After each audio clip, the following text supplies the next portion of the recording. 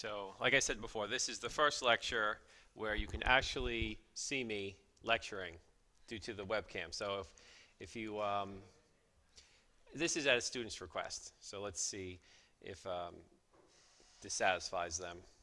Because they said that I really emote in class, and they don't really see that when they listen to the lecture at home, and that this will help them learn better. So continuing chapter 9, analyst behavior. So analysts like to look at what we call the herding behavior.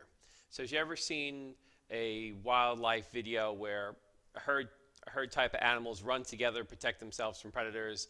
And they have shown clips where if one of the lead herd animals runs off a cliff, all the other animals will follow and run off the cliff. You know, so that's akin to what happens in the stock market, where there are many investors, small investors, uneducated investors, who are getting into the stock market late because the bull market is doing so well, and they run into the stock market, they put a lot of money in, and they just follow each other. So they usually are the ones buying at the top of the market. So they buy high, and then when the market starts to go down, they get upset quickly and they sell low. So it's the exact opposite of what you should be doing in a long position. So analysts like to measure and look at the herd behavior and spot trends and kind of get an idea using the odd lots, because the round lots, the professional investors trade in the round lots, and the unprofessional people trade in the odd lots. So they can kind of tell by the amount of odd lot activity who is buying the stock and who is selling the stock.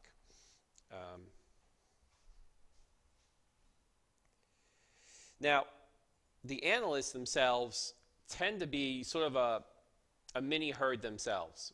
Think of it this way. One analyst does this great, very detailed analysis report on a stock and says that you should buy the stock. Now, another analyst who's also covering the stock, wants to take an early vacation or a long lunch and basically just reads over the first analyst report and kind of, like you guys would do for a paper, paraphrase it, move some sentences around, add a little bit of context to it, and there's his analyst report. But it's really just regurgitated work from someone else's sources. Just like if you're writing a research report, you're not actually doing the research, so you're collecting data from other researchers and just putting it together and restating it or paraphrasing it in the paper. You're not plagiarizing, but you're representing the information. And a lot of analysts will do that too. So if you get so if one or two analysts makes, a pretty well detailed, documented analysis of why you should buy the stock, and they publish it, other analysts will take the shortcut, read that over, and kind of, finish that on a Monday and have the rest of the week off. So if you're covering 50 stocks, these analysts sometimes take shortcuts. And the problem is you don't have enough people looking at the stock. Enough analysts. You may only have a few original analysts and then 100 people following or copying them. So then you could have all of these stocks with a lot of buy recommendations from analysts, and you say, well, how can 20 analysts be wrong?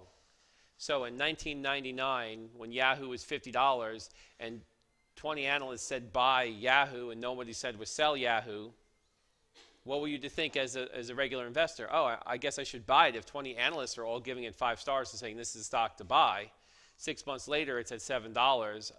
I guess, how could all 20 of them be wrong? Well, it was probably 1 or 2 of them that were wrong, and the other 18 just copied or paraphrased, took the easy way out. There's also a problem back in '99 where the analysts worked for the companies. A lot of them worked for investment or audit-related companies that actually did business with some of the stocks, so they were actually pressured to give good analyst reviews to stocks because the parent company was also doing business with them. That has since been corrected, but there was a big problem with that in 1999, 2000, where the analysts were under pressure from the parent company, who was doing business with some of these companies on other levels, not to give them sell recommendations. They weren't as independent as they should have been. Okay. So if you want to use the idea of behavioral finance to improve your results, some things that you could start with, really worry about your own behavior first. Don't worry about other stock people's behavior. Think about your own behavior. The first thing that you have to fight against is the hesitation to sell losing stock.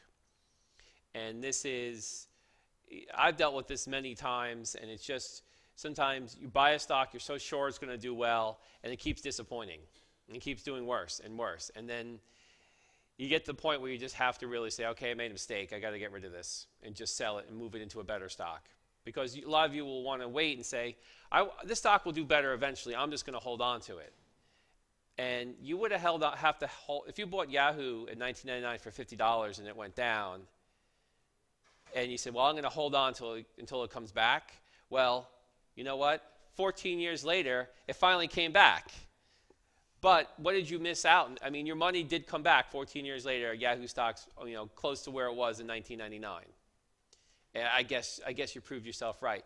But you know what? In that 14 years, you could have had that money in other stocks like Google or Yelp or Chipotle Mexican Grill or even some mutual funds and done much better than just breaking even on, you just basically broke even on Yahoo. But you could have taken the money you had left over in Yahoo, invested in some of these other investments, and made 200, 300, 400, 500% returns. That's what you're missing if you hold on to a stock that's not performing. And that's that whole adage from Peter Lynch, don't pick the flowers and leave the weeds. Yeah, you had a question? But then when the stock is doing well, when do you know that it's time to sell it? Because eventually You hold this. If the stock's doing well, you hold it for long term. You don't sell it. There could be some small bumps up and down, and you just can't watch the stock every day. Stocks that are going to be good for long term, you hold for long term. And if there's a point where you feel like the stock is going down, it can be tough. But if it's going down because the market's going down, and it's not going down because the stock's bad, maybe it's going down because there's a market correction or market crash or some reason like that, that's not a reason to sell a stock. If the market's going down and you're a long-time holder, and the company's still great and still going to make profits, still going to be a good future, like a company like Chipotle Mexican Grill, that's probably going to have a good 10-year expansion, or Under Armour or something like that. But these stocks can get crushed during a market downturn. When Under Armour got crushed in 2008 and went down to $11 a share, instead of selling it, I bought more because I knew that Under Armour was still a great stock. All the fundamentals were there. Everything was good. It was just a market movement. So if the stock's going down because of market influences, that's not a reason to sell. That's maybe a reason to buy more. You only want to sell that stock if it's going down because the company's going down. There's something wrong with it. The competition has eroded their competitive advantage, or the company is just, disruptive technology changing the environment. That's when you want to sell. Not because the market corrected 20%. That's an opportunity to buy.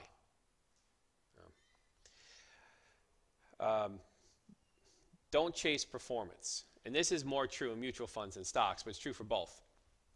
You see one of those news reports, you look, you maybe get, once you have a 401k, they'll give you a listing of 20 mutual funds to choose from.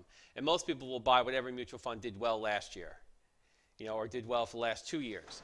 But the mutual fund cycle, and different sectors do better every year. So typically buying the sector that did the best last year probably won't do the best again next year. It's very rare for them to have back-to-back, especially 3 back-to-back years where they're the top sector. Sometimes it's better to buy the sector that went down the most because they're about ready for a rebound. Now, in stocks, chasing performance in stocks is sort of like you find a really hot stock, like that camera company, that mobile. Yeah, the GoPro. That stock has had a lot of, I think, upward momentum. At one point, it's getting close to 100. Might have pulled back now down to 80 or 60. I haven't followed it too closely. But that would be a stock where people, if they chase the performance of that stock and it really ballooned that fast out of nowhere, and you're buying it just because it's the number one, movement stock the last 2 months, everybody else is buying it for that reason too. And then the real smart traders who got it early are going to realize now it's time for profit taking, and they're going to move out of it. So you don't want to keep moving your money from hot stock to hot stock, and then it goes down, you get disappointed, and you move to the next hot thing. It's not good to chase the performance. You want to chase the companies who are about to perform.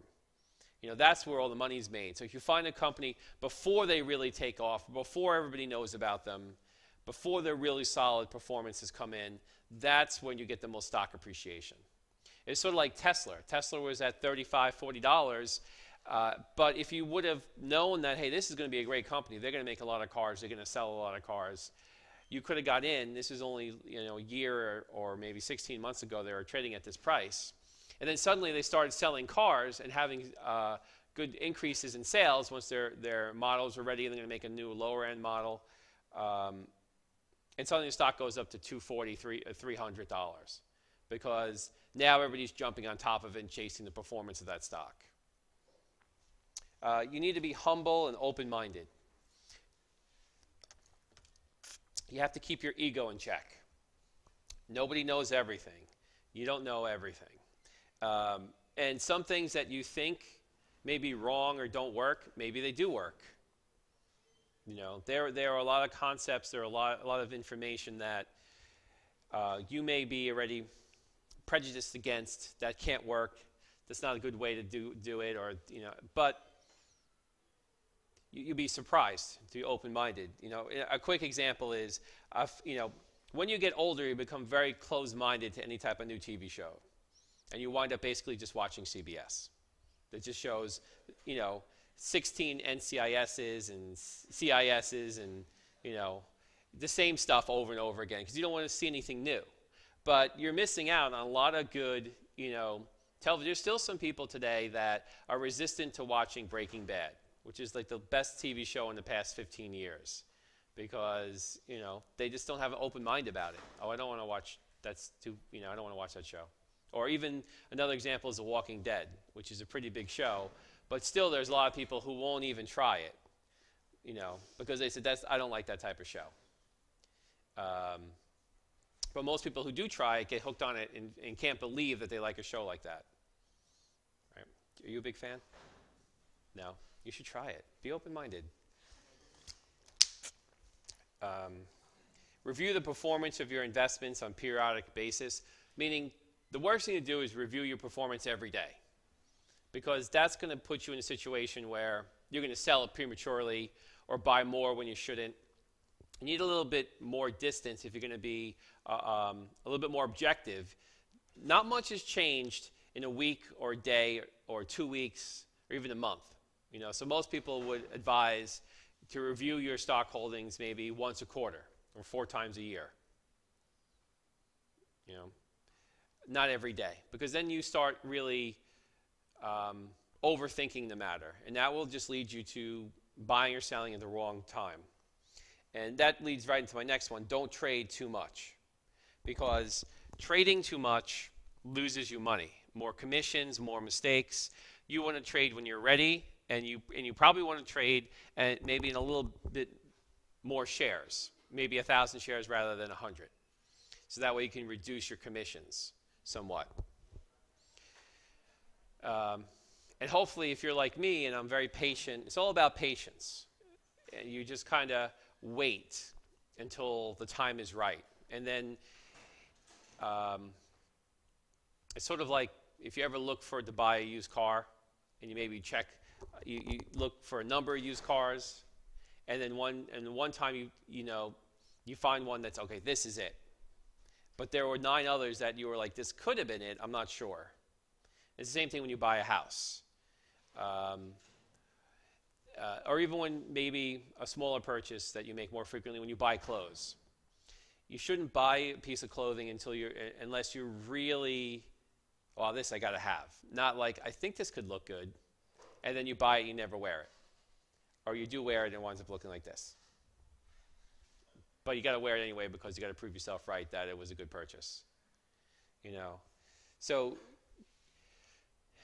you don't want to trade too impulsively. You don't want to go clothes shopping too impulsively. You want to buy what you're going to utilize and what's going to be best for you. Okay. Now, technical analysis is, we're going to move into this area, which is, a lot of people will say, boo to technical analysis. It's witchcraft. It's astrology. It's, this doesn't work. And then to that I say, well, most of the traders use technical analysis, and all the news all the stock news analysis shows use technical analysis. There are a lot of books on technical analysis, and I myself personally have made most of the correct timing choices in my portfolios due to technical analysis. So the way I kind of use it, I don't think you should use it by itself. I think it works good with fundamental analysis. So you do the homework, you learn the financial statements and ratios, you understand which companies are the strongest financially and strategically, and then use technical analysis to show you when the window of opportunity opens up to purchase it. So you might know that Chipotle Mexican Grill or Panera Bread are two great stocks that perform very well, but they're always high priced, just like Google and Apple. So when is the right time to go in and buy it? Technical analysis helps to identify those right times. So there was a time where there wasn't much financial data or any timely financial data. So that's why people gravitated a little bit more towards technical analysis. So investors can only watch the stock market and the stock charts and the volume and the movement of stock prices. So they figured out a way to determine buy or sell decisions based on the movement or the signals that the stock gives off. So investors started making and keeping charts of the stock market to look for patterns and formations to help indicate whether to buy or sell, sort of looking for signs. So like you look into the sky and you see a lot of clouds forming, you're probably forecasting rain.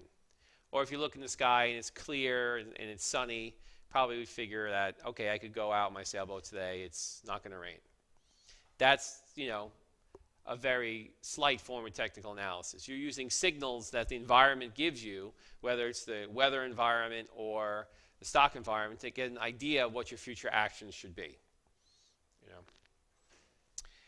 And with the weather, there's all sorts of signals about the color of the sky and the direction of the wind, the different things that give you an idea of where the weather is. Sometimes you'll see seagulls be more inland than rather at the shore. And then people would say, oh, a storm is coming. Because when the seagulls fly closer inland and they don't want to hang out on the coast, they're worried about, a storm, looking for shelter.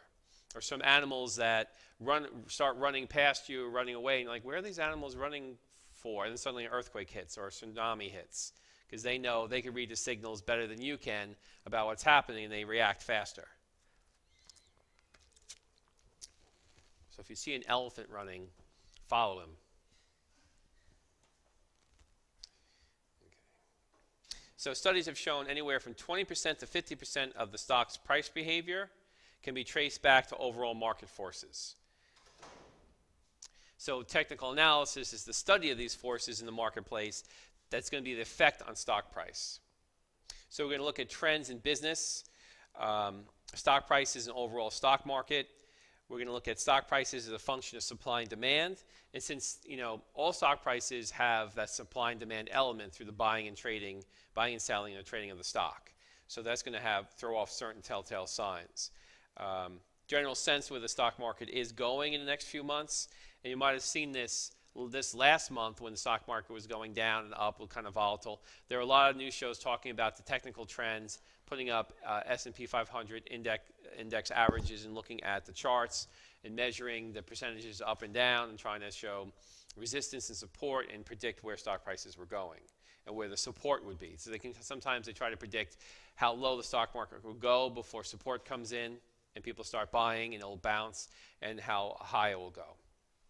And how you can use these technical indicators together.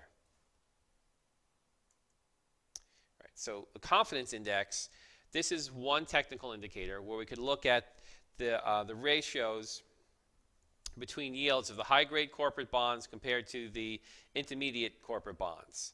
So basically what we think about, bonds are money lent to corporations at interest rates. So the riskier the company, the more junk bond status it gets.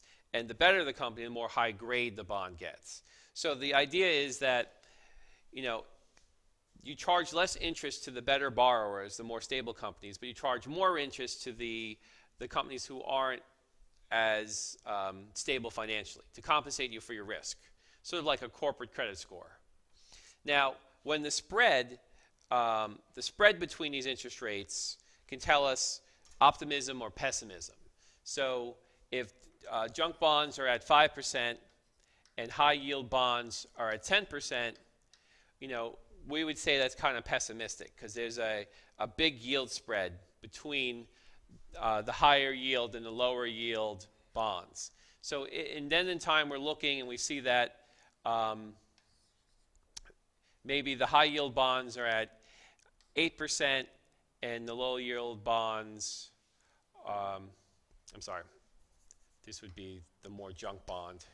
This would be the higher grade. So the junk bonds go down from 10 to 8%, and maybe the high yield bonds, we'll move the junk bonds down to say 6% and the high yield down to 4%. So interest rates have gone lower, but the junk bonds have gone down a lot quicker than the high yield bonds. So now the spread, instead of being 500 basis points or 5% interest, it's only 200 basis points or 2% interest spread between the junk and the high-end bonds. So when the yields start to become closer, there's said to be more optimism, less risk in the stock market. Because they're not, when the economy looks riskier or the economy looks like it's going to be more of a contracting, the junk bonds will start to go up a lot faster in the amount of interest rates they're charging them than the high yield. Because they see more risk. And when the economy is doing poorly, the smaller, the more weaker companies are the ones that typically go bankrupt. So looking at these spreads can give us a confidence index saying that this is a confidence market, a more confident market when the base is only 200 basis points between high yield and junk. When it's 500 basis points between high yield and junk, we'll say the market's not so confident, that they expect the economy to be worse. So basically using the bond market as a predictor of the economy and a predictor of how well stocks would do. If they feel that all companies are going to do well, you'll have a much tighter spread in interest rates versus when they feel that companies are not going to do well. So the bond market is what they consider smarter money than the stock market because the average person doesn't trade bonds. The average person more likely to trade stocks than they would be to trade bonds. And we're not talking bonds in the mutual fund. We're talking straight out buying and selling bonds off the market. So it takes a little bit more sophisticated of an investor with a little bit more money to buy and sell bonds, but anybody can buy and sell stocks. So the smart money would say is in the bond market, it shows up first before it's in the stock market. So if you see that people are betting that companies are going to be doing well and yields are going lower on corporate and all levels of corporate bonds, we can translate into stock prices are going to go up. So it's one of the technical indicators. And it's sort of, right now interest rates are all pretty low as far as what you get paid in a bank account or a certificate of deposit or a municipal fund or a treasury, car loan or mortgage. So when it can get confusing if the Fed is lowering rates and everything is in a lower rate environment, sometimes these spreads can be more narrow, but you have to look at the rate environment you're in to get a better idea of how much change would indicate a move in the stock market. And that's the tricky part because right now we have a very condensed interest rate structure where everything's pretty low. There's a time where a bank account would typically pay 5% interest, and now it's 0.005%, if any interest. All right.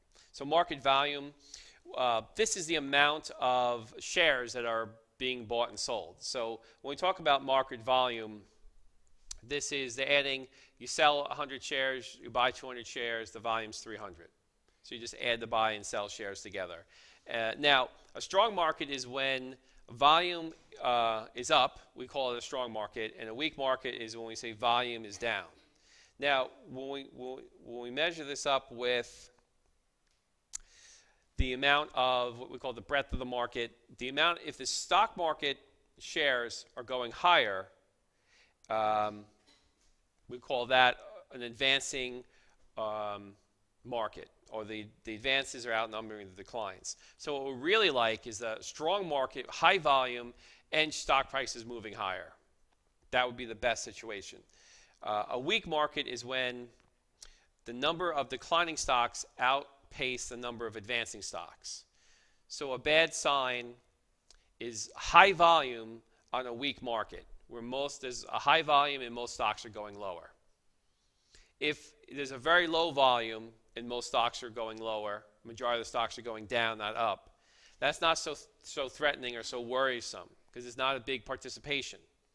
If we have a huge participation, a very strong market, high volumes and high sell-offs, that's denoting more of a significant trend downward.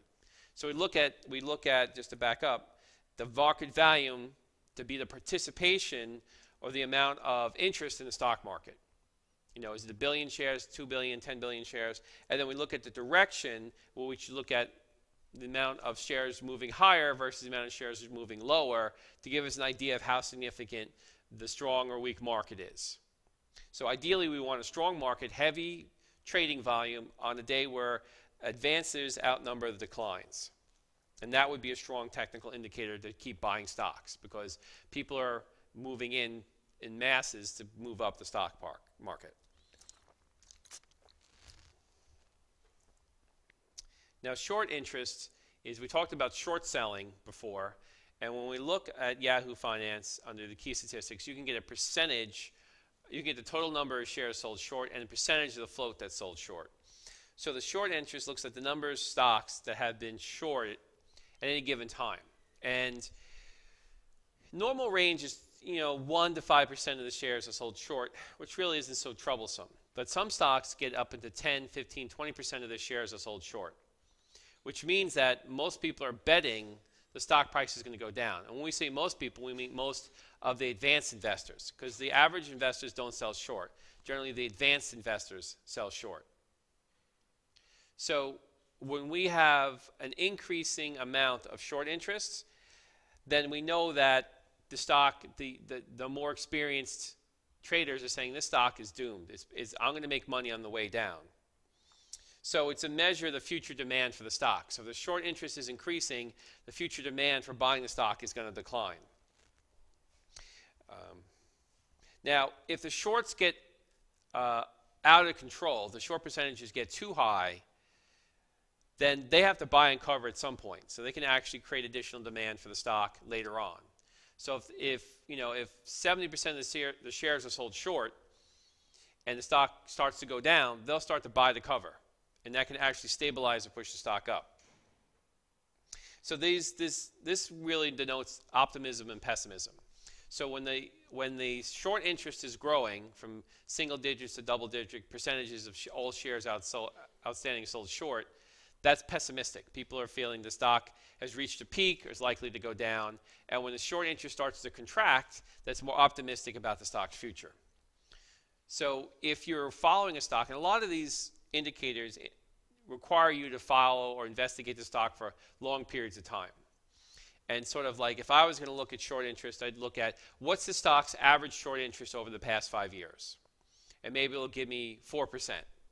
So the stock short interest above 4%, I would say that, okay, that's getting a little pessimistic. If it was below 4%, I'd say the stock traders are feeling a little bit more optimistic. So sometimes you want an average. What's the stock's average short position? Because different industries and different stocks will have different averages that can be higher or lower. So you really want to get a feel for what's the average temperature of the stock to know whether or not the stock is overheated or cooling down. And that's where the short interest can work best, is when you really get a feel for the dynamics of the stock and where the comfortable short percentage range exists. And when that starts expanding or changing greatly, we know that it's either a buy or sell opportunity.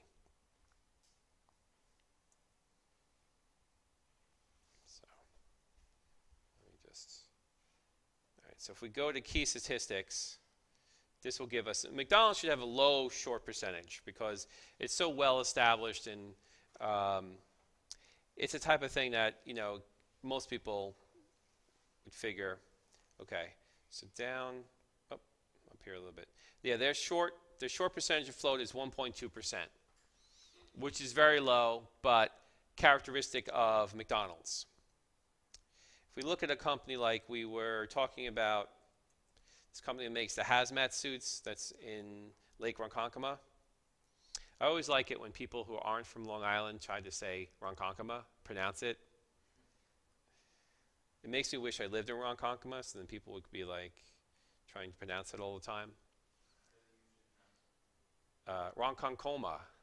That's how my GPS pronounces it. Continue to Ronkonkoma. All right. So here, the short interest is 44% of the stock is sold short. That's an astonishingly high short interest for the stock. But you can understand, because this is a very volatile stock, if you look at the chart, the stock has been up and down quite a bit.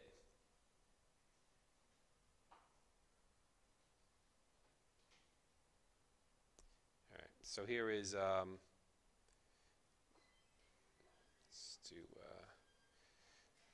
do a 1 month on this chart.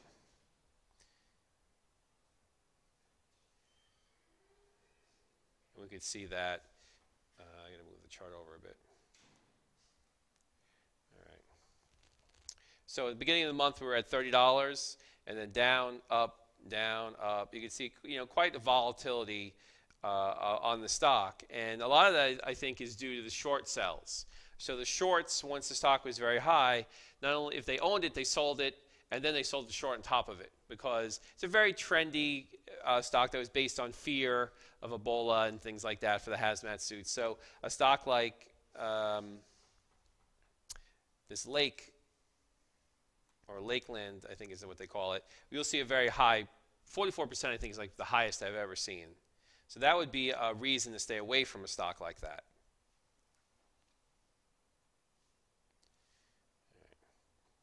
So short interest can give you a good idea of how people are feeling about the stock. Now, when you have a high short percentage like 44%, that might actually be a good spot to buy the stock, because eventually those people are going to want to cover and recover their money. And if they don't feel, they're probably thinking the stock will go back down to $7, where it was before all this crisis was started. And if that happens, that will probably be the point where they'll start selling to lock in their profits. So I would say technically the stock would be good to buy it back around 7 or 8 or 9, where it kind of started all this craziness, because that's where the shorts are most likely to go and recover and try to reverse their short sell to lock in their profit. And it'll probably bounce the stock back up from 8 back to 13 or 15 as they're reversing all their positions and creating more demand. Because remember, this is a tiny stock. It has a very small amount of outstanding shares. Okay. Contrary opinion and odd lot trading. I talked about this somewhat before. We look at use the odd lot trading to measure the volume of the small traders in the market, and we assume that the small traders keep making the same mistakes. So we should do the opposite of what the small traders do. So the small traders who trade in odd lots, they tend to panic and sell when the market's very low, because they see that their stock accounts have lost 50-40% of their value, and they're panicky, and they just have had it with stocks, and they eventually just give up and sell. And it pushes the market even lower, which causes more of these small investors to get frustrated and panic and sell. And this is where we want to buy as more educated investors, buy into the panic. So you want to buy when everyone is fearful, and you want to sell when people are not fearful. So when we're at the top of the market, and a market reaches a new high, or people are just,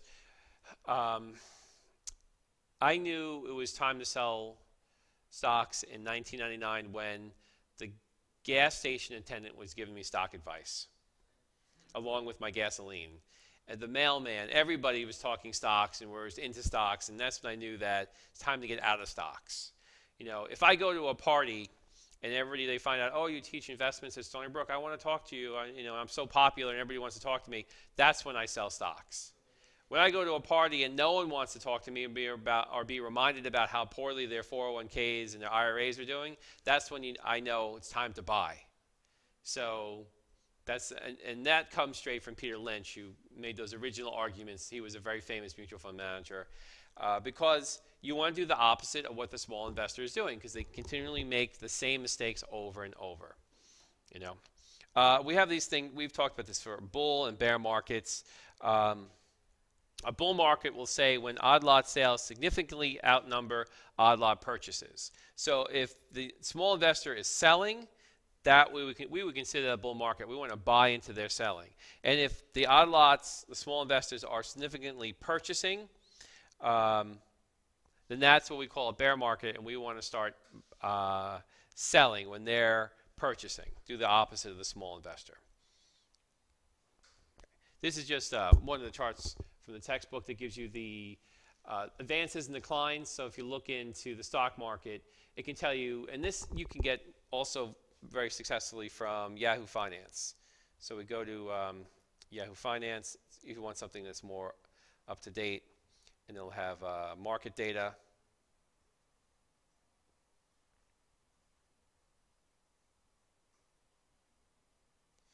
And let's see.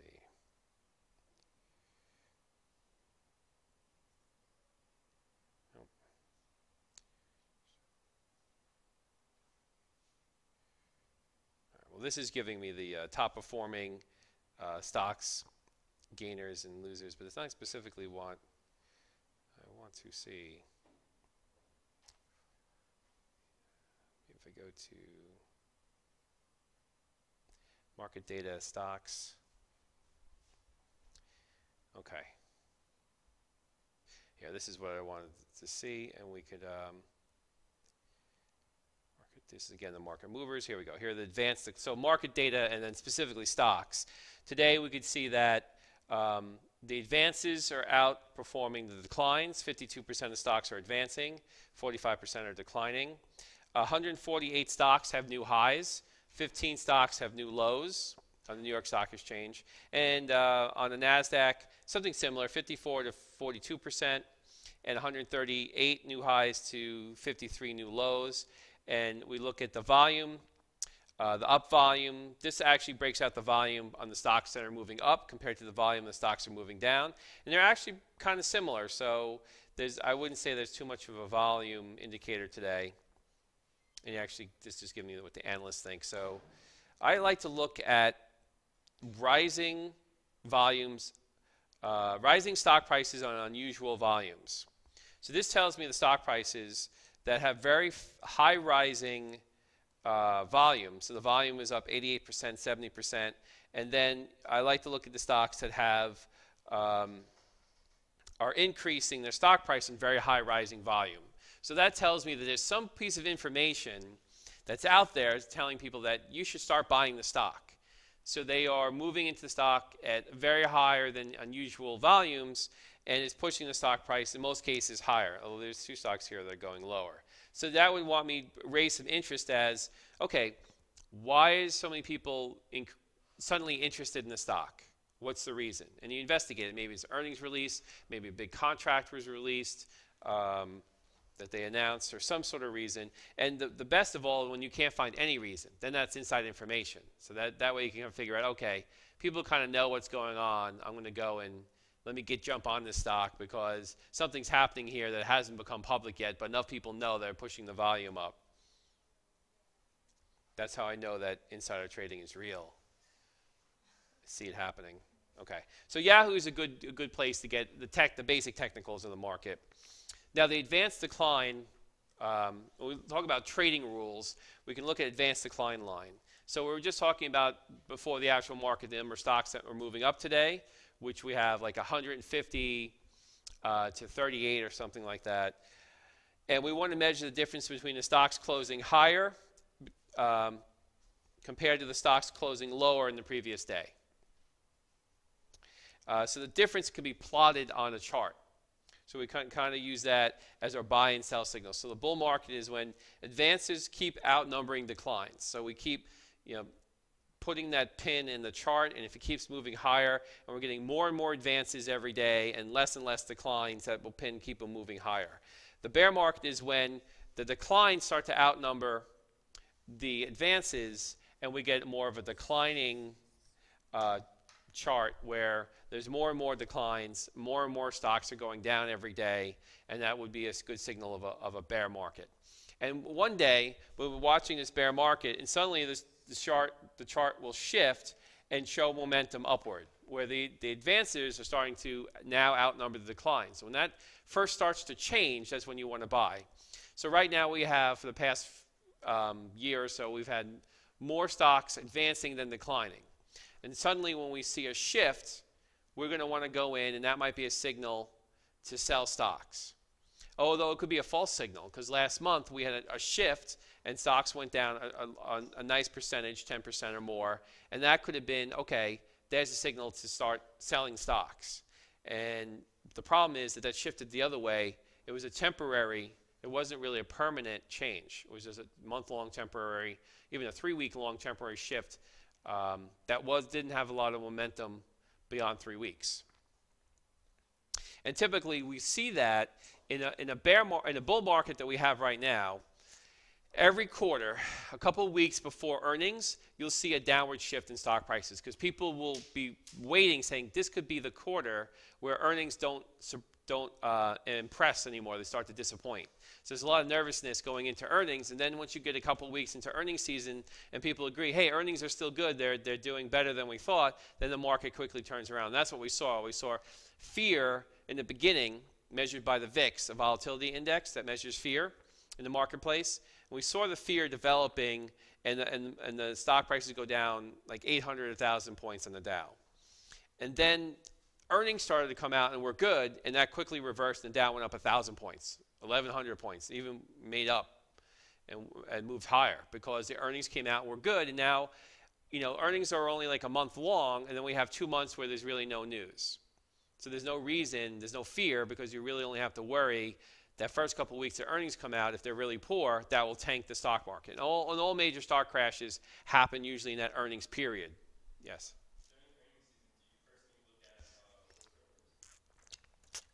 No, I am so long-term in a lot of my positions, I don't really get into the day-to-day or the earnings. I don't really worry about the earnings gyrations. I'm just invested right now long-term. So that frees me up from any worry of stock prices going down or going up. I may worry about our virtual stock market more than I do my actual account. And with the whisper numbers or the guidance or what people are saying, I mean, that stuff can make you crazy. But for some people, they do find a lot of success in trading on that. And again, you just have to make yourself an expert of it.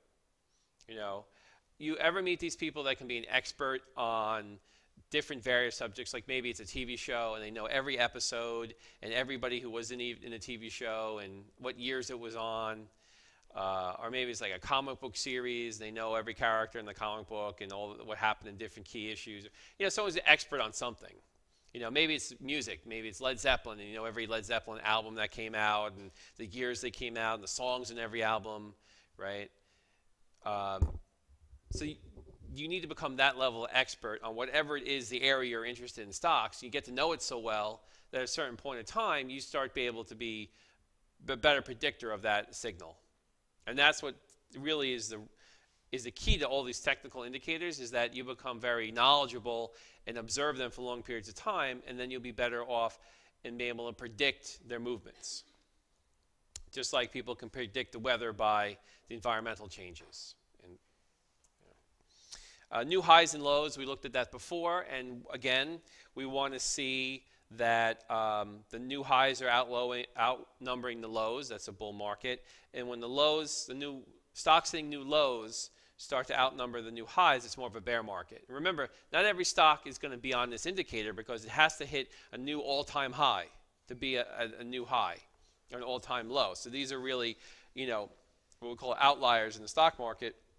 And right now, for the most part, we see more all-time highs than we do all-time lows. So we're in what we call right now, we're in a bull market. And we usually measure it in a year. So we call it a 52-week high, 52-week low, not all-time high for a lifetime. We usually look at it in a year period. And we can even plot these on charts or moving day average charts where we just add up the number of new highs for the last 10 days, make an average and plot on the chart, and compare it to the lows. So this again is, if we keep seeing more and more all-time new highs, then we know that the bull market's moving up, and we should be invested because we don't want to miss out on this roller coaster ticking up slowly. See, the stock market is a lot like a roller coaster. If you ever rode some of these older roller coasters, you're in the car and you hear this ticking noise, which is the safety kind of clamp that just clicks over so you can't fall backwards. And you just, that anticipation, you're moving up slowly, slowly, and all of a sudden you go down violently. That's how the stock market feels. Like you'll be in this long period of 5 to 8 years where stock prices are going up slowly but surely, ticking up, and you feel, confident. But then you start getting the feeling like, okay, something bad's going to happen because it's just too high right now. And then when the stock market crash happens, it's like hurtling down at 80 miles per hour in a roller coaster. It just happens so fast. Faster than you can actually move your money out of the stock market. And that's why they say, and by the time you get to move your money and convince yourself you got to rescue your money from the stock market, it could have already hit bottom. And it's going to turn around and move up. If people took their money out last month when the stock market went down 800, 900 points, they would have missed this turnaround coming back 1,100 points 2 weeks later. So you see how dangerous that can be. So typically, if you could, market timing is a very hard thing to do on your total stock portfolio. Some people have done it successfully. That's why I wouldn't recommend market timing your portfolio, but market timing a few key stocks, because some stocks usually ride the forefront of these aggressive moves higher and lower in stock prices. And we could tell that by beta. The higher the beta, the more aggressive. So if it looks like the bull market is sort of topping or peaking, you may want to just sell some of your higher beta stocks in your portfolio and get a lower beta weighted average for your portfolio if you're fearing a downward trend in the market, and maybe move that money into some lower beta stocks. So you're still invested, but you're not going to your account won't react, your portfolio won't react as aggressively as the market would be if it's on a downward trajectory. This trend is a combination index where we take the number of stocks that move up, divide by the number of stocks that move down, and divide that by the division of the volume of the up stocks by the volume of the down stocks. So when the trend values are, it says here, when the trend values are lower, it's a bull market. When the trend values are higher, it's a bear market. So this is kind of using the number, both sides of the data, the volume and the number of stocks up and down into one index. And this could be, I don't really work with this, but I've seen people, it's a good overall indicator that I'm not really that expert or intimate with this, so I couldn't really tell you what the point where the signal would be. And it changes. It's like a floating target. So it's not just you could say one number. You have to be a lot more studied on this to understand the movement patterns of it. The mutual fund cash ratio. This I do try to follow. And this is the amount of cash that mutual funds have. So high cash positions are a good predictor of future stock prices. So when mutual fund managers start to get nervous because people are selling their mutual funds, they're going to have to convert stocks to cash. And new money coming in, when maybe the stock market starts to turn a little bit, they'll get new cash in. They may want to be holding that into cash. So at a certain point, when these cash gets too high of a percentage in the mutual funds, they're going to have to invest that cash. So that's a good time to be buying before the mutual fund managers start moving their cash back into stocks, which would have been like 2009. Once the mutual fund manager is there, their cash fund ratio gets a lot smaller like it is today. They don't have as much money. They're basically just moving their new money into stocks. They don't have a bunch of money saved up that they could also deploy into stocks. So this can kind of give you, it's a bull market when the cash that these mutual fund managers is very high is a very bull sign because they're going to eventually have to invest that. And when it's low, it's sort of a bear sign. And right now, it's not, I wouldn't say low, but it's heading lower. So when it gets to a point where the mutual fund managers are rather low on cash and just really using the new investments to buy their new shares of stock, that's when there could be a quick turn. So if it gets to be a point where mutual fund managers understand there's going to be a bear market for a while, they're going to want to pull back and try to accumulate some cash. Or at the very least, they may not be buying any new stock and just holding on to any new contributions until they feel like it's a good time to buy. So the mutual fund managers, the amount of cash they have is a good technical indicator. Yeah.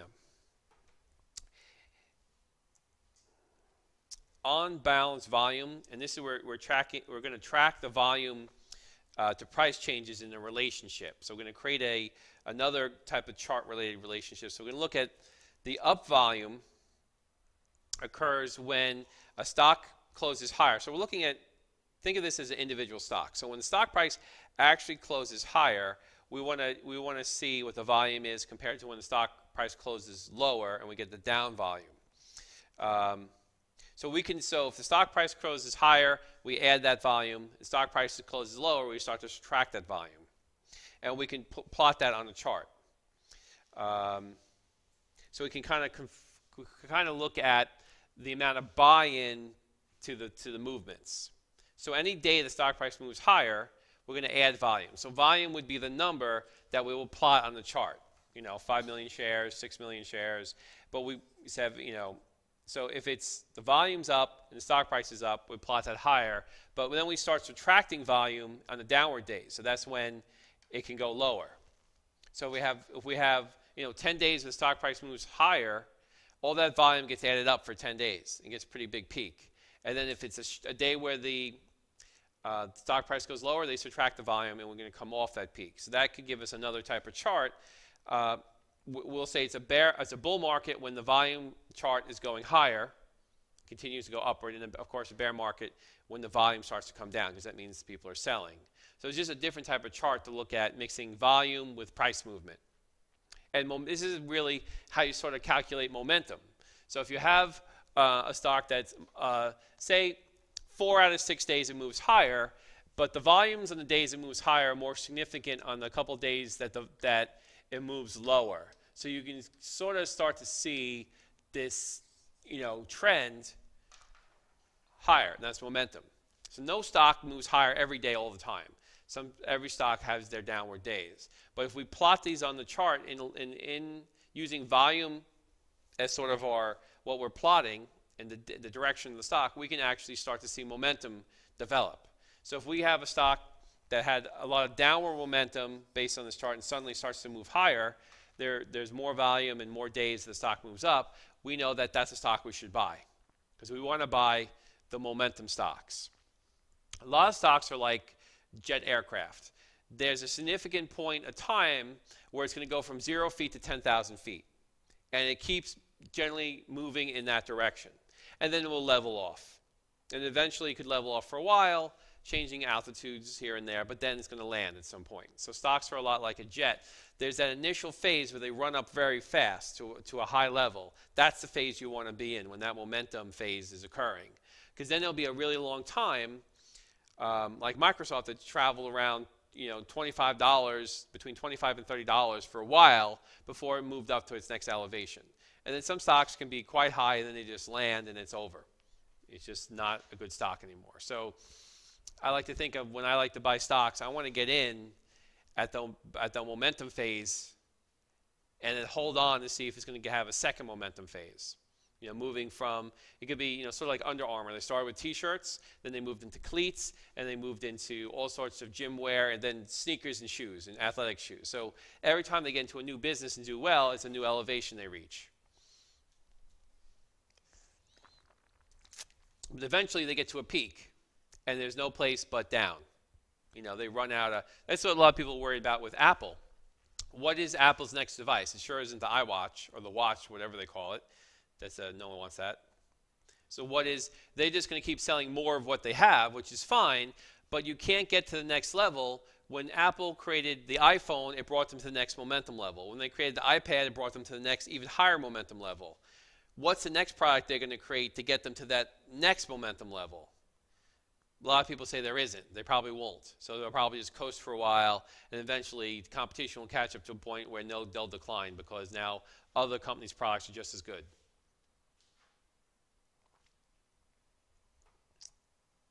Okay, so charting. So in the technical analysis world, charting is sort of, I've been giving you some of the indicators we can chart, but charting is a big deal as far as how you're going to find activity.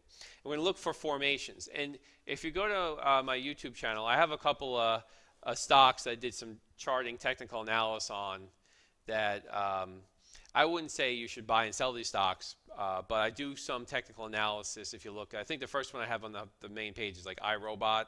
I might have Macy's or Microsoft, a couple of them that you could look at and just get some idea of kind of the way I would technically look at a company.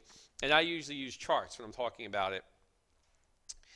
And what we want to see, we want to point out where the line of resistance is and the line of support. So we're looking at formation patterns in the stock that give us these positions of support and resistance. These are some example patterns we could see that are going to point out breakouts and support. So you can see where the stock is going above a resistance line, we call that a breakout. And if it goes below a support level, that would be a breakout on a downward side.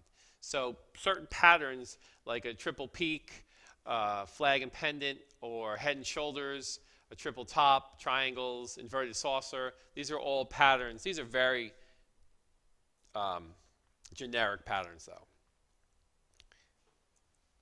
I prefer to use my technical analysis moving averages. And I like to use the moving average to track the data of the stock price, to look for, to smooth out the daily fluctuations is one good thing that the moving averages do. And then I can better predict support and breakouts based on these moving averages. So here's a 100-day moving average, and we'll say that if the stock goes below, see right here we have the stock breaking the resistance of the moving average, and that's a buy sign. And here, if it goes below the moving average, it's a sell, then another buy, and here's another sell, goes low, and and that's when traders will buy back and forth and do more frequent trading based on, if you're using technical analysis to do market timing of your stock, you might be buying and selling kind of frequently. And that's one thing that a lot of, so I'll use the technical analysis only on the extremes on the buy side and sell side. Some of the, I'll look for multiple indicators, not just one. Like this is just showing us one indicator when buying to sell. All right. So I'm going to actually take you back to Yahoo Finance. And if we look at, actually we could look at this. There's a basic technical analysis chart that we can pull up from Yahoo Finance that you can work with.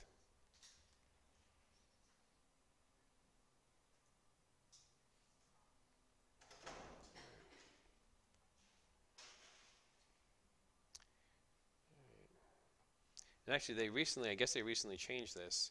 I want to add some moving averages.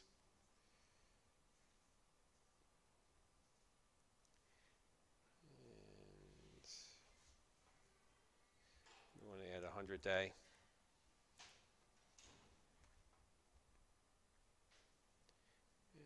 Add another moving average, 50-day.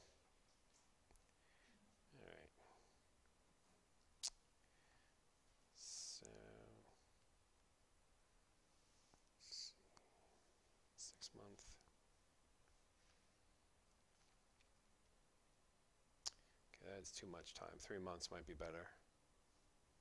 Okay. So this is a very volatile chart here, but you can see here that this should be in two different colors. Let me move over the... So crazy about the new charts, but here is... this would be the first buy sign when it passes the first moving average, the second buy sign when it passes the second moving average, and the third buy sign is when the 50-day moving average finally goes above the 100-day moving average. And you can see that the stock has continued. It had a huge peak here, but then, so if you would have bought in, I guess actually on the third, you could have got part of this peak, although it would have came down quite a bit. But it's still trading in a pattern where the stock price is above the 50-day and the 100-day moving average, which would say that this is actually a holding period that you would hold the stock at this position. Because as long as the stock price is above the two moving averages, it's said to have higher momentum. But you really would want to, you probably would want to purchase back here when it went above the 50 and the 100, or two buy signals. And here it tested the support. So if the stock is above the moving average becomes the support. When it's below it, it's the resistance. So here it broke through two resistances. So when it breaks through two resistance levels, that's a double buy sign. If it bounces off the support, that's also a buy sign, showing that the moving averages won't go below the moving average. That's a support where people buy more. So you could see if you were watching these signals, you could have got the stock before a huge run-up. Although there's no signal really to show you to sell to get off that peak. But this is a very unusual stock where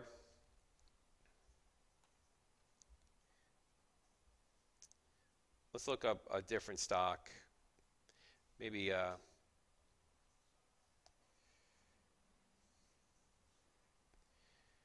who is this grumpy old man? Reminds me of one of my professors. Let's look up GoPro.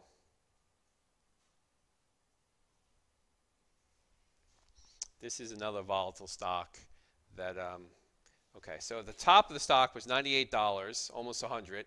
It's back down to 76.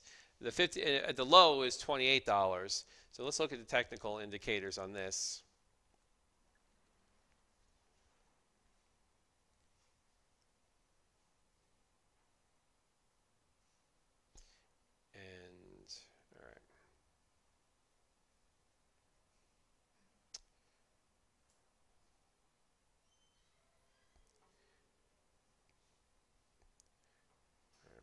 So this is a 3-month chart.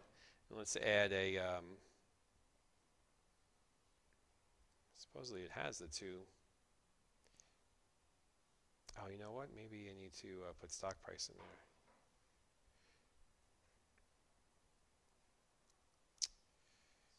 Oh, maybe this is it. All right. So I'm assuming this is the stock price and this is one of the moving averages, unless the two moving averages are so close. Let's see. All right, so we'll work with the one moving average, but let's put it in. Yeah, that's true. So it's probably just a 50 in there. Okay, so then we could add, maybe we could do a 25-day. We'll change the 100 to 25. Okay. All right. So here's the, this is the 50-day, here's the 25-day averages. And the stock has a relatively new stock. But you can see here that it was doing very good in the beginning. And it got into this here where it broke the support. Now it's testing the support, but it can't break through. So it can't create a breakthrough on the 50-day. This is the 25-day moving average because it's longer. The shorter one is the 50-day. So it can't break through the 25-day moving average, but it sort of also bounces off the support of the 50-day, even though it kind of went below it a bit here. But finally, it broke above the 25-day, only to go below it again. And right now, it's trading between the 50 and the 25-day moving average. So this would be a stock that at this point, I would probably sell because it is having a real hard time existing above the two, breaking out between the two moving averages. And it could create a sellout. I would sell and wait for buy signals to come back in the stock later on. The stock could go down to say $50, and suddenly we'll see the moving averages reset, and then start breaking support levels, and that could be a buy sign. But right now, this would look like the better days are over for the stock.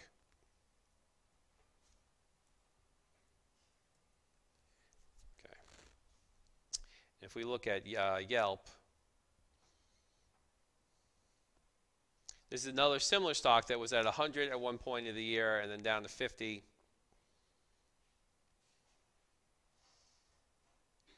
Okay. So let's go to a 2-year.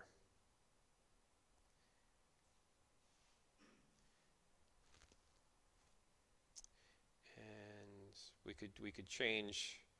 We can add a 100-day.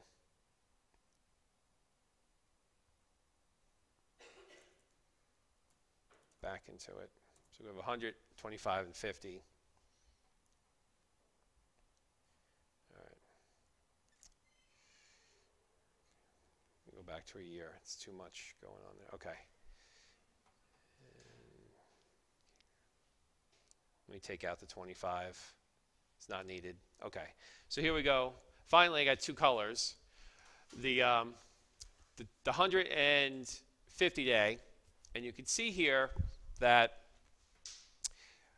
here is what we like. We have the red 50 day above the green 100 day and the stock price above it. And over back here we have the stock price finally becoming above both the 50 day and 100 day stock. This is the last one I'll go over, then we'll finish it for today. And you can see how well that momentum went. Then it finally, a sell sign is a breakout below the 50 day and then a breakout below the 100 day. Double sell sign. And you see how low that stock price went. And then eventually, as soon as it pierced the, and then when the 50 day goes and pierces the 100 day, a triple sell sign. So we have 1, 2, 3 sell signs. And then the buy signs start to come back in. It breaks the resistance of the 50 day, then the 100 day, and then the 50 day breaks above the 100. So right here we have our 3 buy signs. And we can see that there's a nice jump up in the stock price. But then again, 1, 2, 3 sell signs. And you see how the stock prices move lower. So right now, Yelp is in a technical sell area.